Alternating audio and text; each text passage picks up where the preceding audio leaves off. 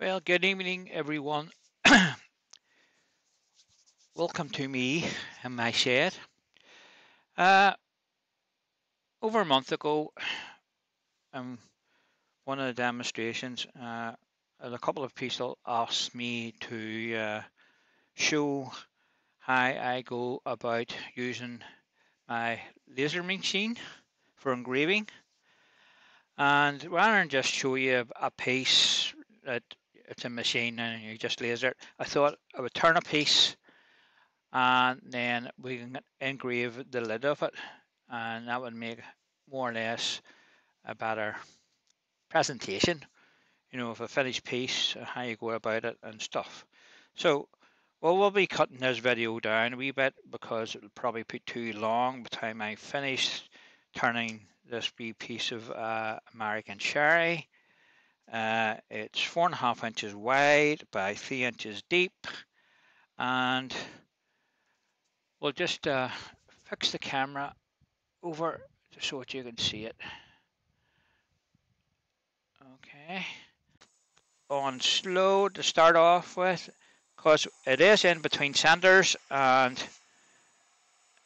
I start to stand to the side before, and gradually increase the speed and let it run for a second, and everything looks fine. So we'll carry on. And we'll just want to, I'll change the camera over to the overhead camera. We just want to introduce the gouge to it, and use your finger on the back of the tool rest. Just lean and then and take gentle cuts. This parting tool, and we're just going to run it straight in.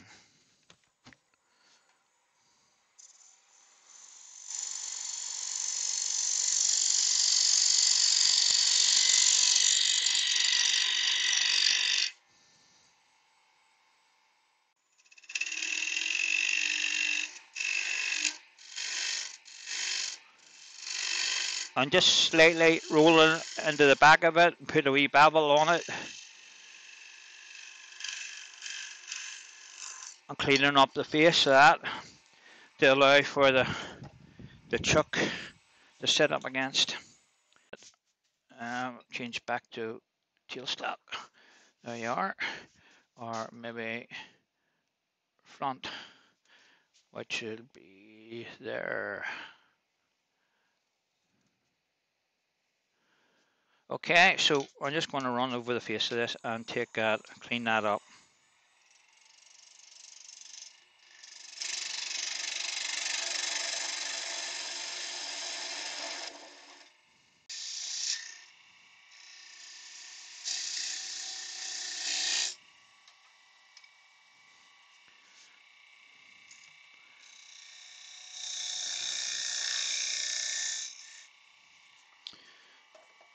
I could do with a sharpen.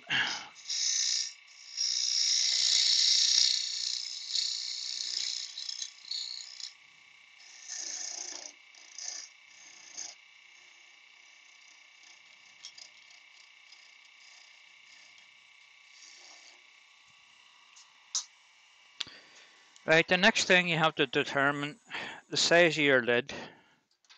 I'm going to give myself plenty of room, so I'm going to mark it and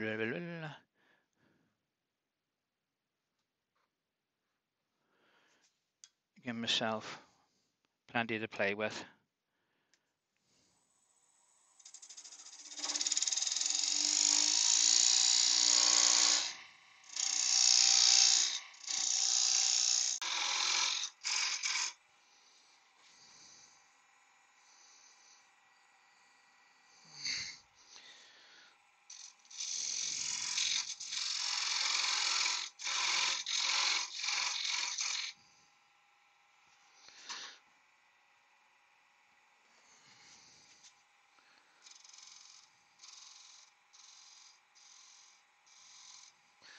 Just clean the top of that up and straighten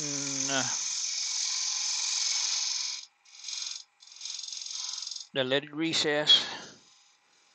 for the lid to fit onto, and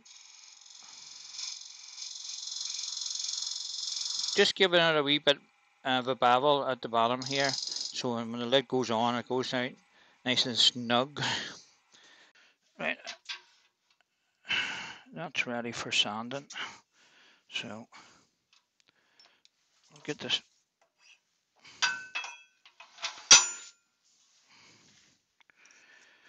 I won't be boring you with the sanding process. Just letting you know, we'll be starting at 120 and going up to 400.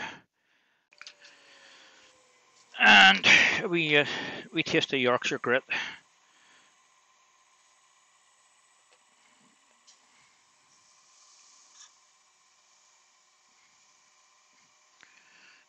Take any wee fine lines. The last sandpaper left. Yorkshire grit is an abrasive, so it won't take deep scratches out, but it'll take wee fine scratches.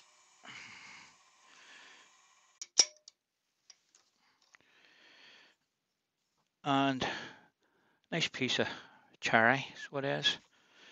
So we'll set that over there and we'll get our lid on.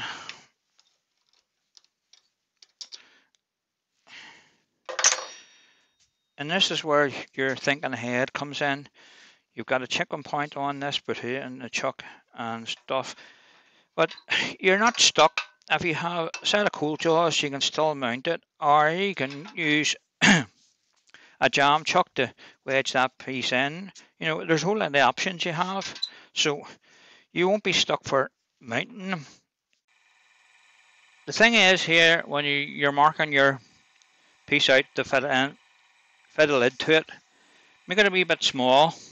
Don't go the full size of it to start off, because you wanna finesse it into the piece and you get a nice fit. If you make it too big, then you can't add anything back to it. So remember, only engage in one point. So I am going to engage this point and watch over here where the line goes to determine if it's in the right vicinity. And you can see it matches up. Okay. So we know our piece is somewhere there.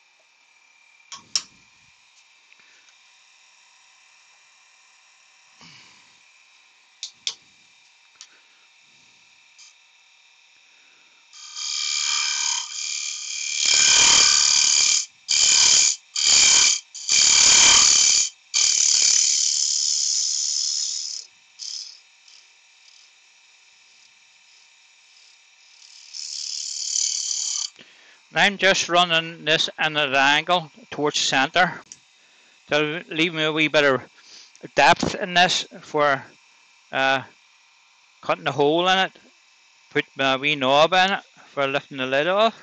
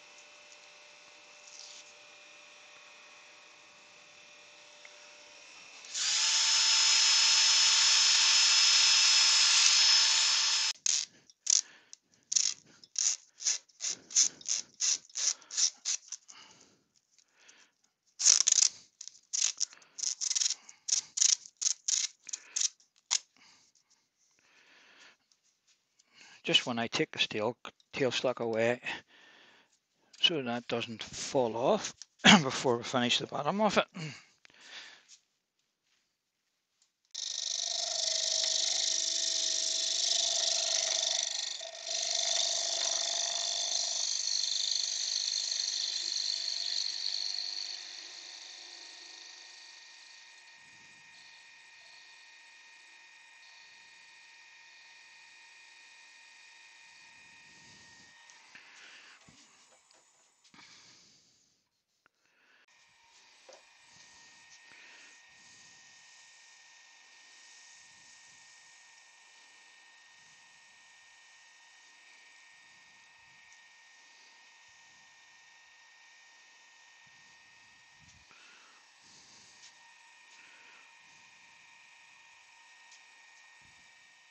We can take our lid off.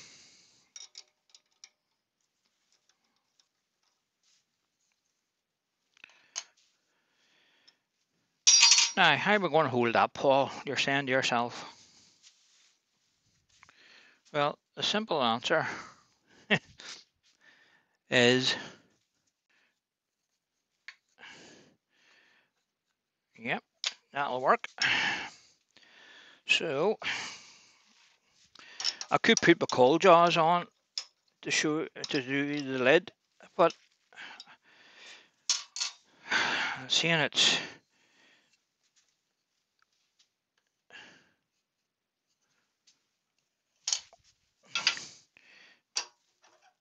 me, I'll just show you a different way of doing it, and then because not everybody can go out and afford to go out and buy all the different chucks and stuff.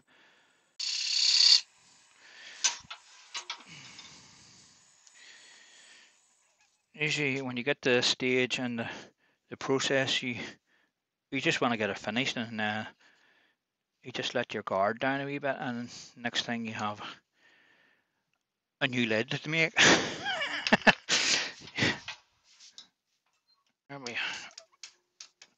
There we are. It's on, and it's running nice and true. So if you take your time, you will get the piece done, and you have no problem with it. Right. So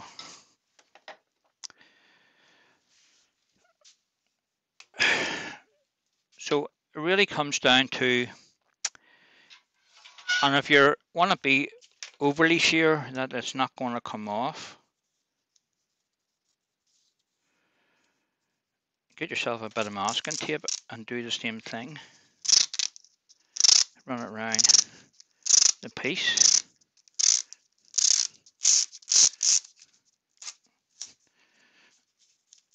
And there's an hour roll done. That's back to the pound shop for me.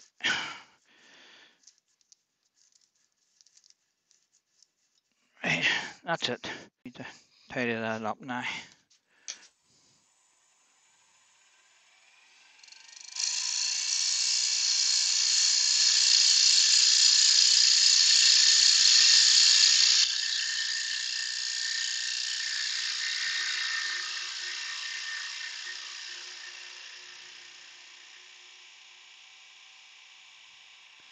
And just when you come to the end wee bit, don't rush it, because the lathe's going far slower in the centre, so if you force it, it'll tear the timber out.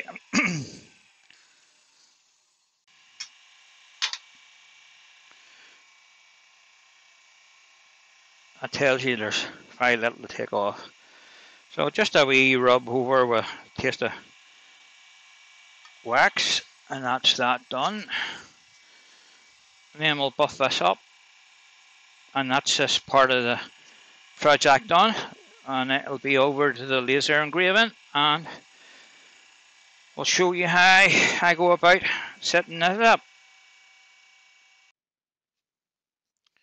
Well, welcome everybody again to part 2. We now have the laser ready to go. I'm just going to run you through my setup. This is my box I made. I'll just drop it down. It's an extraction for the fumes, for the smoke. It's on a hinge, and I can lift the front of it up and lock it in position to load the stuff. I made this boxer bigger so that I can, when you're using my rotary system, I can take the inside out. Also, I have these slide-in bases that go up different levels. So I've got a good range of size I can do on it. So the idea, when you first get this, you need to know the size of your piece. This is our piece, okay? And it's 110 mil.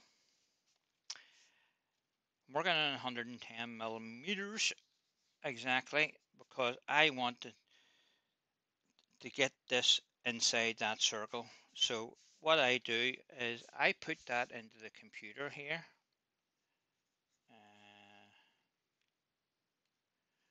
I'll just turn it around a wee bit. You'll not be able to see it because the glare. Anyway, this is the software part. This is Lightburn. You have to subscribe to that. The laser does come with its own software. It's not very good. Everybody rates this, and so do I. This is fantastic once you get the hang of it. It took me a wee while to get the hang of it. Then I'm just in my normal OBS for making recordings, and I have my piece here. I don't know if I can see it or not, but this is what I'm going to burn. So the way I started off was I put my size in 110, and then it drew the outline of the circle, which is here. So there's a wee picture of a wee man on this. So the grain's going across the way, so you want to line it up as such. Now you want to get that in the circle and make sure it's nice and center. And I will overly purposely do the circle 2 mils bigger, because you can if you do it the right size, you can't see the circle. So doing it this way, you can see the outline of the circle right round, and it's more or less uniform. So when you're happy with you've got this piece centered, it's ready to go. So when it's ready to go, you see I've moved the laser head out of the frame to show you that. So I need to bring it home, and I just press home on the button on the computer, and it comes down to home position.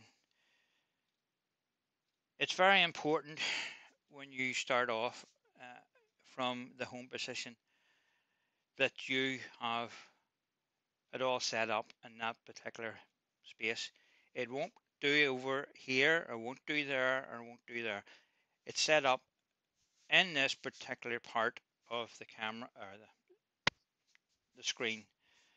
Now my work area is 400 by 430. That's the total screen. That's the total size and size square in the box here. And I'm down in the left hand corner. As you can see, that's where the laser is situated. I have loaded my image into the circle on the screen. So in theory, fingers crossed, sometimes it doesn't go right. I haven't tested this. I've just done the circle, so it's inside the circle. It'll laser engrave that into that circle. Now the upside, the print size of the engraving, it's going to be 90 millimeters. So the outline of this is going to be 90 mil.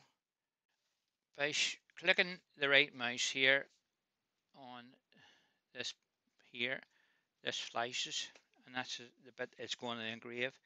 It won't engrave the circle because up here under output I have turned it off.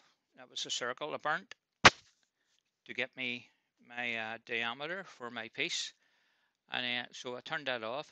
Now we have the image. Now under the speed it's sitting at 900 and the power setting is 25. Now I'm going to put that up to 30, and the way I do is double click twice and the screen comes up and I can change uh, the power setting. So it's now set at 30, and let's see what else it's on. It's on Jarvis, and there's no air assist. I haven't got the air assist connected yet. So I'm happy with that. So I click OK, and that's changed it there. So when I'm happy with that, I just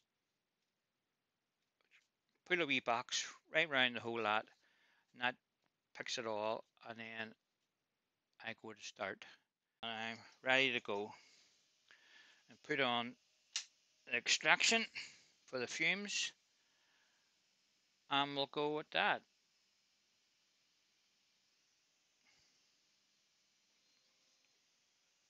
And there it goes. So that's it starting. Now, I'm not going to show you all this because it'll take too long.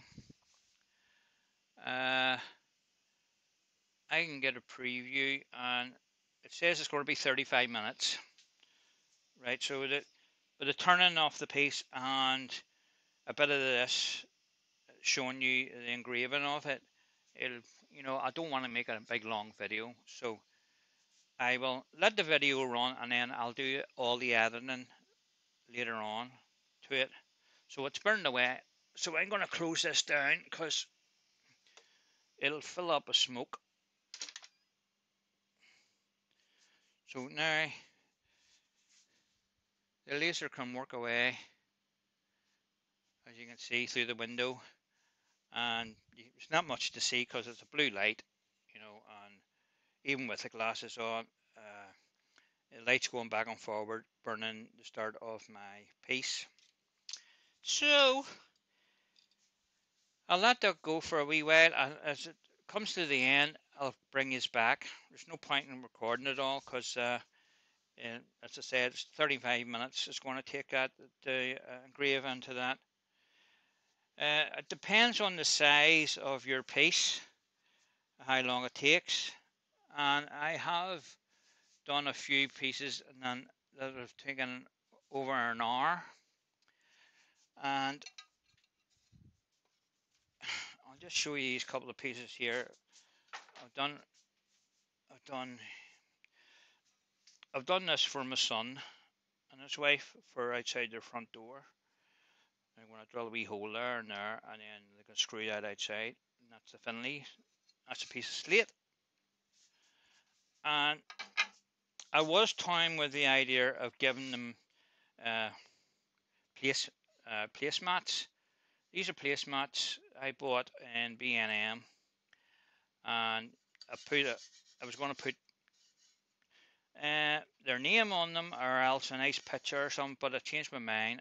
That was the test piece, just of a mountain scene. That's all that is.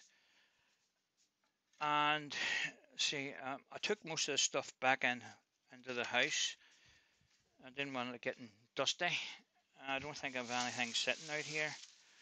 I have one or two coasters there. So again, we slate coasters with coffee things, logos, and then anybody that's pussycatting orientated and likes their cats. There's a cat lasered onto that one. So as I said, you can do anything on to any material except steel. You need a more powerful laser to do that. This is only more or less a hobby lasering. So when I buy those wee plates, slates, coasters blank, and then I laser engrave the picture onto it, and then give it a coat of lacquer. I'm just looking to see if there's anything hiding under here that I didn't take into the house. I've taken most things back into the house, but I have a couple of wee things over here. Test piece. That was a test picture. I burned that onto a chopping board, a piece of bamboo. This picture here. It has been laser engraved over many times, and you can see in the back test cuts and stuff. And again, test pieces. There's our Ulster wood turning logo and a few Celtic designs, a wee tree, a bit of Couture Laser 2 on that. And you know, when I first got that, that's what I was doing, sitting with pieces of wood and just getting the run of how it works, because it does take a wee bit of getting used to, and it was a learning curve for me. There's a great guy on YouTube from Louisiana, and he does tutorials on using the Artur Master 2 laser and using Lightburn, and he shows you exactly what to do with the Lightburn software, and the stuff I could do is unbelievable.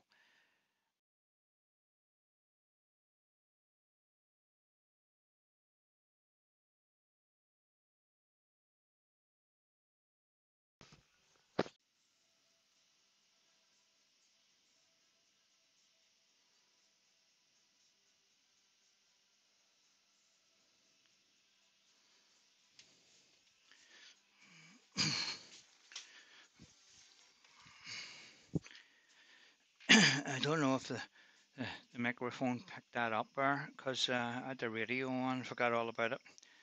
Anyway, there's the piece finished, and it quite very well. So it did.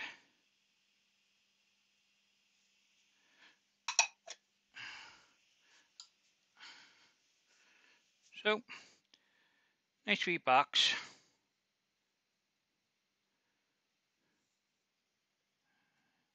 American cherry.